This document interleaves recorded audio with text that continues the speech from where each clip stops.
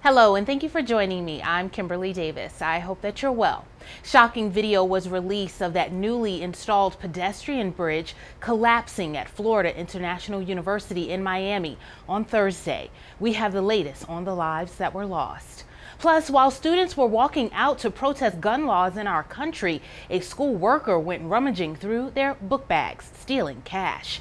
And Black Panther continues its reign at the box office and leads in the Saturn Award nominations. Those trending headlines, and find out who else is celebrating with Clifton Powell as he turns 62. And that's all coming up next, today Friday, March 16th. Workers were on top of the bridge, and we have a report that several people injured at this time.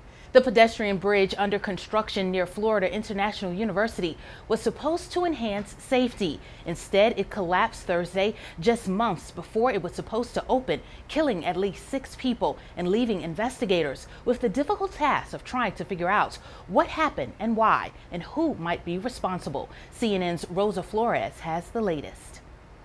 It was super loud. It sounded like the world was ending. Shocking new video obtained by the Miami Herald captures the sudden collapse of a new pedestrian bridge at Florida International University in Miami. My friend's sister called me. Her brother, my childhood friend, he was crossing as the bridge was coming down, and it hit him. And do you know how he's doing, or? I don't know. He was rushed to the hospital. I don't know. I'm just so worried. Florida Senator Marco Rubio tweeting that cables that suspend the bridge had loosened and were being tightened when the structure gave way. Multiple workers were on top of the bridge, and we have a report that several people injured at this time. Authorities announcing that the frantic effort to rescue people trapped in the rubble is now a recovery operation. The cars were completely crushed under. You could see some of the front car and just a lot of debris everywhere. Emergency crews working desperately into the night to recover victims trapped in 8 flattened vehicles, digging through debris using search and rescue dogs to look for signs of life. We're going to all want to do our best to try to find out exactly what happened here. And if anybody's done anything wrong, we'll hold them accountable. The 950-ton bridge was designed to give students a safe way to cross the busy highway below after the death of a student last year. Being under that bridge, we were like, oh my God, this is so scary because it weighs so much, but we had trust that the people who had built it, there was no fault or anything. The structure was just installed last Saturday when University President Mark Rosenberg touted the project. This new bridge is critical for student safety. We're thrilled that they can now have a much safer passage. The bridge was designed to withstand a Category 5 hurricane and was slated to open next year.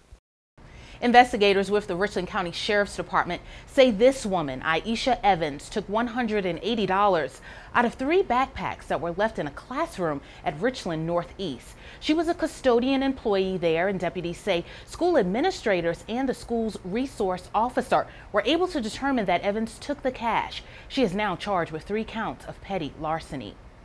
A certain superhero movie keeps blasting past box office barriers. Here's David Daniel with the Hollywood Minute.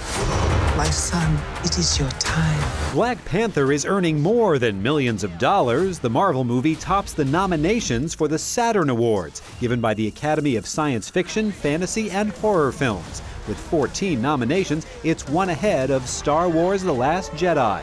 Close behind, The Shape of Water and Blade Runner 2049 each received 9 nominations. The winners will be announced in June.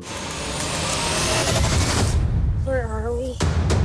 Ava DuVernay sends her characters from one planet to another in A Wrinkle in Time. Now the director has 2 new planets in sight. She's set to direct New Gods, part of the DC Extended Universe, about 2 planets that exist outside of normal time and space. No word when the movie, based on the DC comics, will reach theaters.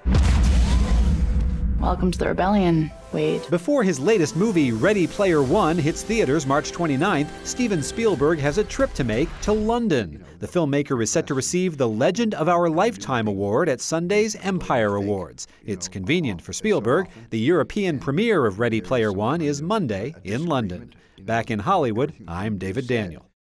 On this day in 1970, singer Tammy Terrell died of a brain tumor in Philadelphia at the age of 24. Happy birthday if you're celebrating today. You share the day with rapper Flavor Flav. He's 59. Actor Jerome Flynn is 55, and singer Blue Cantrell is 42. Well, that's our time for today. You've been watching What's Trending. The news continues on our ABC Columbia mobile app and at abccolumbia.com. I'm Kimberlei Davis. Be kind to each other. I hope that you have a super duper weekend. Go Gamecocks, and thanks for watching.